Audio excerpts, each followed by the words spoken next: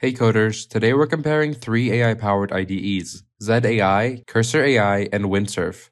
I'll break down each one, compare them, and help you decide which is best for your workflow. Let's go. Zed Ai is a high-performance open-source code editor built from scratch in Rust, not a VS Code fork. It's designed for speed and real-time collaboration with AI features powered by models like Claude. Its assistance panel offers context-aware suggestions, but setup can be tricky, requiring API keys, best for teams who value collaboration and Vim-style editing. Cursor AI, a VS Code fork, is a polished IDE with AI baked in. Its composer mode handles multi-file edits via natural language, and Cursor Tab delivers fast inline code completion. It's pricier at $20 per month, but shines for rapid iterations and professional-grade apps. Ideal for devs needing precision and speed. Windsurf, also a VS Code fork, is Codium's agentic IDE. Its Cascade Tech auto-analyzes your codebase for context-aware multi-file edits. At $15 per month, it's budget-friendly and intuitive, especially for beginners. However, its code quality can lag behind Cursor for complex projects. Let's compare. Zed Ai is fastest for collaboration and free during its launch, but lags polish and extensions. Cursor AI leads in code quality and speed, perfect for pros, though it's costly. Windsurf excels in ease of use and affordability, great for beginners or large code bases, but its completions are slower. Solo devs or pros, Cursor's your pick for reliable, high-quality code. Beginners or budget-conscious, Windsurf's intuitive and cheaper. Team coders or Vim fans, Zed Ai's collaboration and speed stand out. Which IDE fits your vibe? Try them out and let me know in the comments. Don't forget to like, subscribe, and code smarter.